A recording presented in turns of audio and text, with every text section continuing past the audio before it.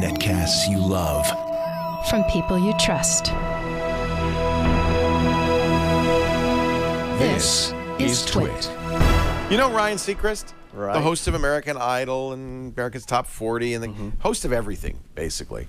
You know, does that New Year's Eve thing. Who would ever do a New Year's Eve show? That's crazy talk. Yeah. So Ryan likes his iPhone 5, his 5S, but he misses his BlackBerry keyboard, so he somehow convinced a company to make a keyboard. It's called the Typo. Now, I know one person and one person only who loves the physical keyboard, so much so that he's barely given up his BlackBerry. His name is, oh, here it is. His name is Steve Gibson. There's the Typo.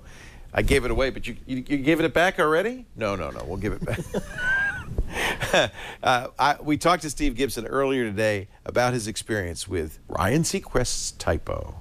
That guy here, Steve Gibson, he is, as you know, the host of Security Now on the Twit Network, and he is also a keyboard aficionado.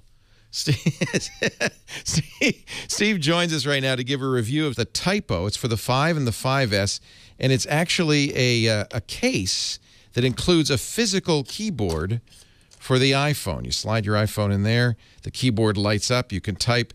Now, Steve, Andy Yanako pointed out that Typo is probably not the best name for a keyboard, but we'll give him a pass on that one. What do you think of it?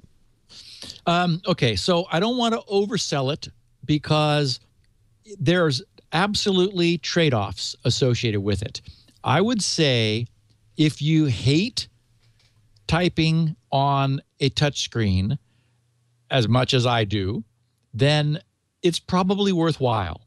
I think that based on the timing of its availability and the announcement relative to when the 5S phone came out, they probably designed it before the Apple 5 added the Touch ID. Yeah, because it covers it up, doesn't it? Yes, yeah. Because in order to make the overall size modest, that is the increase in size, they cover up that whole lower region with the keyboard. Yeah. You know, I hail from loving my BlackBerry. Although now that I've switched over to the iOS and because BlackBerry is just pretty much, you know, given up the ghost, I really liked the BlackBerry keyboard. They, of course, Typo has famously been sued by BlackBerry over how much the Typo people like the BlackBerry keyboard.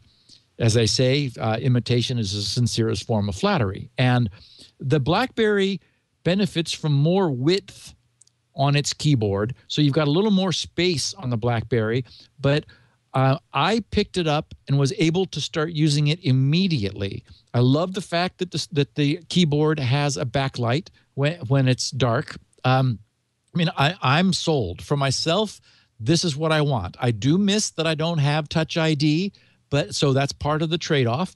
Also, it charges separately. It uses Bluetooth LE in order to talk to the phone. So you have to have Bluetooth on all the time. I haven't ever exhausted the battery because what I do is when I plug the iPhone in, I plug the keyboard in at the same time, so they're both charging.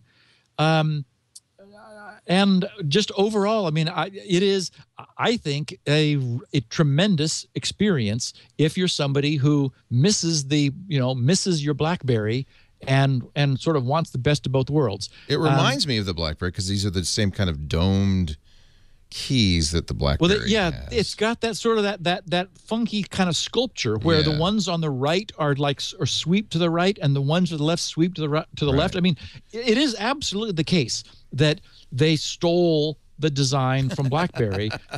No, they did. The courts will have to decide if that was a bad thing or not, if there was actually anything that BlackBerry could protect. And I wouldn't mind if BlackBerry made a keyboard as long as somebody does. I mean, I got a bunch of them because I didn't want to ever be without them. They're very much like my Palm and that's Pilots. Another cause for concern. We talked to Renee Ritchie, Andy Yanako, both of whom received them at CES, but they were prototypes, we should say, and they've gone through quite a few. They've broken, I think iMore broke 8 of them.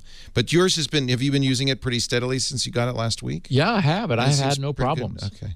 You have to, you know, there is another issue. I know you may never use this, but normally on iOS 7, you swipe up from the bottom to get, and you can't with this thing on. Oh, I did, yes, but it was with great difficulty. I did. I've had the same problem. I'm glad you mentioned that, because it's difficult to get started down as close as you need to. there is a keyboard button on the keyboard, a home button, which. Well, no, there's a home button, but there's button. Also a keyboard button. You hold that down for 4 seconds in order to manually turn off the Bluetooth to save the battery if you wish. But if you press it normally, then it requests the Apple keyboard to come up. That allows you to get to all the extra special characters and emojis and international keyboard and other things that you may have on your traditional keyboard. You know, I don't think I'm going back. I'm really? I am much faster and much more accurate on this than I was, you know, sort of painfully typing characters on the Apple keyboard. So I think I'm a convert. I don't want to oversell it though, because I would say unless you are giving up a lot of things, you can't use your own case. It is a case, right. So you lose any case that you might have been in love with, if you used like a the one I Mophie, was in for love instance, with. or a battery. Yeah. So we usually do before you buy pros and cons. I'm going to give you one pro. It's backlit, so you can use it in the dark. That's kind of cool.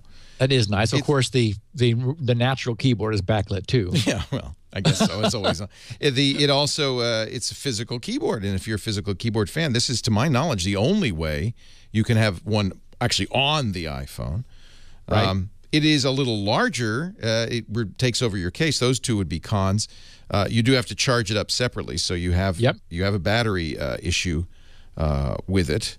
And we're not sure about reliability, but maybe those are prototypes. Maybe these production devices are a little bit more reliable. If they all die, I'll go back, but I'll probably use it until then. And you paid how much? $70? No, I think it's $100. It's $99.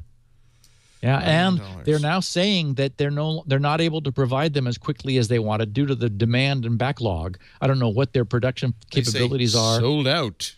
New orders shipping mid-March. Yeah. So it's typokeyboards.com, $99, as you said. And so then only one thing remains, Steve. We always decide, we always announce, is it a buy, a try, or a don't buy? Boy, I think it's so much a function of who you are. So we're going to say I really do. Try, if you hate typing on a touch screen, this really does work. Steve Gibson, he's the host, the man in charge. We call him the explainer-in-chief of Security Now each and every Tuesday, 1 p.m. Pacific, 4 p.m. Eastern Time. That's 2100 UTC on twit.tv.